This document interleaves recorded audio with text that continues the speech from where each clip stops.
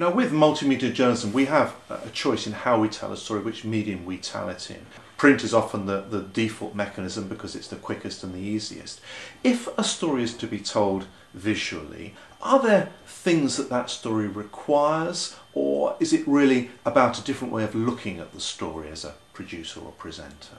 Some stories are more difficult to tell visually, that's definitely true, but if you use a bit of imagination you can usually come up with a way of doing it. Is there always a way to find a visual approach to a story? Some of the best documentaries I've ever seen consist largely of what we call talking heads.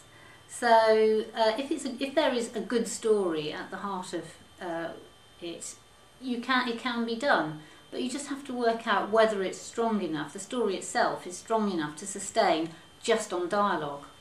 So number one is this a good story? Number two is the challenge of telling it visually, I suppose. Fundamentally, you have to have a good story. It's an age-old truth. But there's different ways of telling stories, and nowadays I think you've got a much bigger choice of visual media that you can use to tell your story. Graphics, for example, are much more sophisticated now than they ever were when I started in television, which was basically a bit of card. If you use your imagination, you can find great ways of telling stories. You know, use your imagination, your visual imagination, and you'll probably come up with something.